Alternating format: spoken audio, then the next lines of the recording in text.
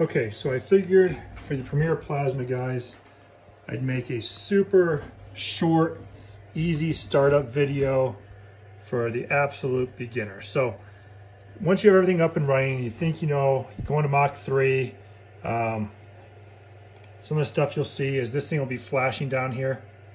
You gotta turn that, you gotta reset that and make that green in order to be able to move your torch around. So at that point, if your torch is wired up and everything, you should be able to jog it around with your arrow keys. Up, down, left, right, torch up, torch down. Super simple stuff. So for the very beginning, we're gonna do just a CAD drawing. So what I'm building right now is a pizza oven. So these are my doors. I'm not gonna go into great detail on how to draw a set of doors or even how to draw a box, but it's just for test files. You could say, okay, I just wanna be able to cut a box out. So you could take your line, you know, you'd basically click on the line link here, take it over wherever you want to start, 0, 0, and let's say you want to make it 4 inches by 4 inches. So you draw yourself a box 4 inches by 4 inches, like so. Okay, so then what you need to do, so there's your box, 4 inches by 4 inches. Kind of the same concept, you just draw your picture. So what you want to do is, I'm going to delete the box because I don't want it on my drawing, but I would go in here and I would hit File, Save As, and I would type in my label, Pizza Box Door Trim. Click Save. It's asking me if I want to replace it because I already have it. Click Yes. But then you want to go in here and export it, and you want it to be a DWG DXF R12 DXF. Click OK. It's going to ask you what you want to name it. Obviously, I name it the exact same thing. I hit Save.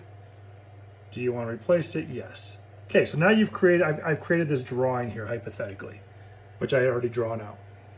So I'm going to minimize this, and then I'm going to go into sheetcam. Double click on your sheetcam tab here. And sheetcam will appear. So you want to go in here, File, Import Drawing. Okay, so you get your window. I'm going to scroll down and I'm going to click on Pizza Box Door Trim. And then this is going to be options. So your inches is what I'm using. When you get into Inkscape, I think you have to use custom, and that's accurate to make your Inkscape come out the way it should. So I'm going to click OK, and it's going to show my drawing here. Now you can click on this once with your left click, and then you can zoom in and out. Obviously, the computers are a little slow that you get with this, but you could do all that. So here's my image. And what you want to look for, some of the stuff you want to look for is the red line is your outer image, yellow line is inner, and then on my image, obviously, let me see if I can get it to work. I've got some circles here where my latches for my handles are going to go. But that's basically my door trim. So I'm going to go over here to operation, and what you have here is all your tools, and these ones came preloaded. So if you're working with 18 gauge, 16 gauge, 14 gauge, this is all preloaded in there, and it's pretty accurate. So I go down to here to operations, and it's going to come up new jet cutting operation. Yep, because I want to cut this out. And what it's going to tell me here is, do you want outside offset? Outside offset means whether it's going to start on the inside or start on the outside. I always want mine to start on the outside. My layer is up here. It says Pizza Door Box Door Trim. You can have multiple layers in here and only want to cut parts of it. And in sheetcam, you can create layers. For this purpose, it's giving me one option. I have it punched in as tool T7 12 gauge. My feed rate's 130. I'm sure some people go faster, some go slower. That's just mine for a 45 hypertherm. But I'm basically gonna come down here and everything's set pretty good. My lead in is an arc, which basically, I'll click on OK here. So just remember lead in, arc, lead out, none. Then my loop size. All these things matter. So when I click OK, it just generated a G code. And here's my image. You can see it's all in green. The lead in is going to be, let's see. So what it's going to show you is your very first cut. It's not, it's right here. It says S1. So it's going to come here, and that's my lead in, is that little arc right there. So S1 is going to cut a circle, Torch is going to shut off, lift up, come over here, touch down to S2 with my little lead in, and then it's going to come off, and then it's going to go up here, S3, and it's going to cut the inside of this door panel, and then it's going to come over here and start S4 and lead in and cut the inside of this door panel, and then my very last cut is going to be the perimeter. Oh no, sorry, S5 is my dividing cut, and then S6 is going to be the final cut. So it's going to go to S5, it's going to start S4, it's going to do its cut, it's going to stop here, follow the blue line, it's going to cut S5, lift up, shut the torch off, touch down to S6, and then cut all of S6. Honestly, you can change these and make them cut in different orders. I don't usually mess with it because I don't have problems with tilt-ups and stuff with stuff this size, but I would probably cut S6 before S5. I'd switch those, have this whole piece cut, then have it cut in half. But you don't have to. This is going to work just fine. So I clicked post-process. It created, or no, I did my operation. It showed what I'm going to cut. Now I'm going to click post-process right here. And it's going to ask me, what do you want to save it for to make the G code? I'm going to leave it the same. I always do. And I'm going to replace the one I already have. And if you had troubles, it would come up right up here. There'd be exclamation point, yellow or a red. The red ones means it's probably not going to work, right? Yellow ones, sometimes you have overlapping lines that you don't even know about because you did it in the drawing.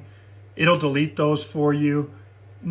It'll tell you what the problem is, and you can decide whether it's important or not. So that created my G code, and the G code is what gets imported into Mach 3. So I've got my table almost set up here. I'm going to move it to 0, or where I think 0 is on my table. So right now the torch is just kind of floating here. So I'm going to move it, and one of the shortcut here is if you want to move fast, you hold the shift key down, right, and then do up, moves fast. If you don't hold the shift key, that's your regular. If you hold the control key and you tap the up button, it's moving in very small increments. But what I want to do is I want to create a new 0 spot for me. So I'm going to lower this and get it as close to where I think my 0, 0 for the table should be. So that's pretty close. It's close enough for me and what I'm doing. And then what I do, like when I have cuts that go across the table like that, I'll usually run the torch to make sure it's not going to run off the metal anywhere. So that looks pretty good. It's going to make a decent cut. It's going to leave a little bit of extra material there, but that's okay. So that's my 0, 0. So I'm going to come back to Mach 3, and I'm going to hit 0, 0, 0, just 0 all. And I'm sure there's other ways to do it. But and then I'm going to import my G code. So right here, load G code. Scroll down, you should have the one you're working on, whatever it is. I keep myself on a desktop until I'm done with it, and then I put it in a folder for the project I'm working on once I'm done cutting. So I'm going to open this, and it's going to import the G code right there. And then right over here, you're going to see your little image, and you can right-click on this thing and move it around. You can zoom in by scrolling with your mouse, zoom out. But it's basically showing you the same stuff you saw in sheetcam. Okay? So I'm ready to go. My torch is on, my air is on. This is my own little water setup. I like having a little bit of water on there. I don't like flooding my table. At this point, I'm ready to go. I can hit cycle start, and the table's going to go off to the races here.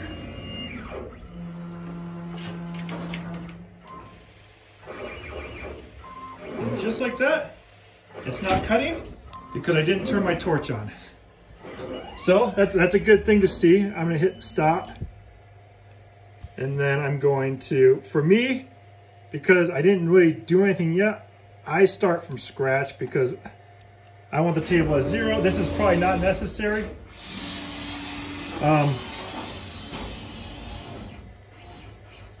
I'm going to re-zero everything and reload my G code.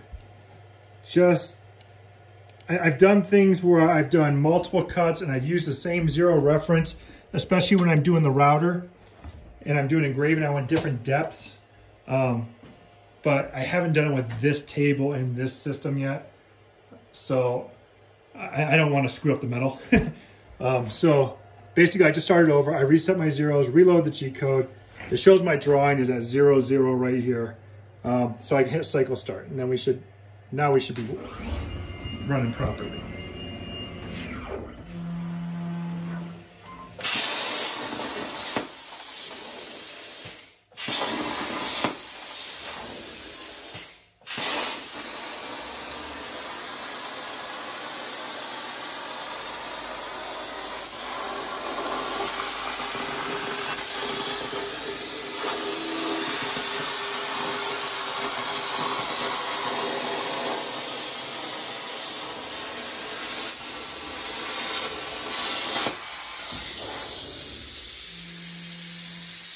So that's cutting.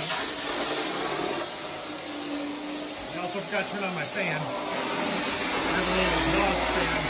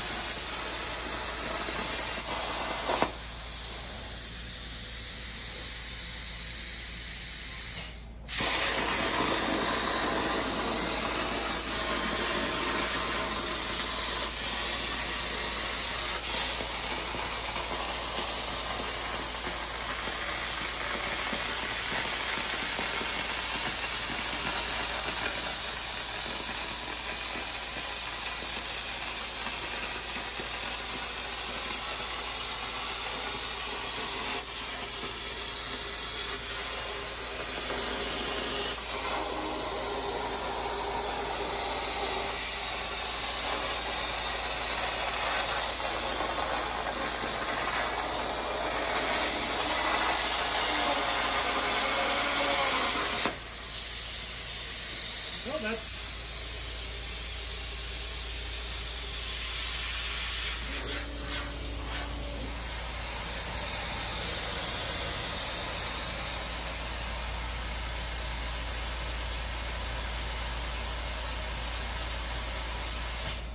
so that's pretty much it. It cut. You can see where it did the lead-ins. Right here's where it let in. And the reason it does that for real beginners is if it started right on top of your line, it would give you a little punch out on your, this is my finished piece, this is my scrap piece. So if I didn't do the lead in and I punched in with no lead in, it might leave a little indentation on my finished piece, and I don't want that. So it might not matter to some people, but that's things you can play with as you get more experience. But this is just a quick startup video to get guys that just got their table cutting stuff. He provides test files you can cut with. There's a ton of work that you don't know about as far as getting your table level and square and true. There's some maintenance. Once you get it put together and you run it for a few hours, I recommend going back through every single nut and bolt, because the little gears in the motors come loose. These bearings, this thing settles kind of into place. These bearings come loose. They don't all make contact, and all that little stuff is gonna define the quality of your cut, along with, you know, setting the tool up from hypertherm to have the right speeds and everything. That's the basics. Having clean air, a good filter system, and just knowing the speeds. The speeds they should be really close from hypertherm. These guys know what they're doing. Some guys are running these things at 200 to 220 inches per minute, depending on what they're cutting, and their cuts are super clean because they take the time. You know, they're using a full water table. They know the speeds are right, they know the amperage is right, but everything is just dialed in. So the maintenance on these things is really important. The height of your torch matters. Try to be, you know, if you're getting crappy cuts, it's because you're not being accurate with all the pieces that it needs. But that's a real quick startup video. I'm probably going to do another one for Inkscape just to show people how to get through that. It doesn't come with the computer. It's a free download. It's so worth it. If you want to do any type of art, Inkscape is so easy to learn, and you could do anything with any image on that software. So quick 15-minute video. Thanks for taking the time to watch it. I hope it helps some of these guys out that are just getting started.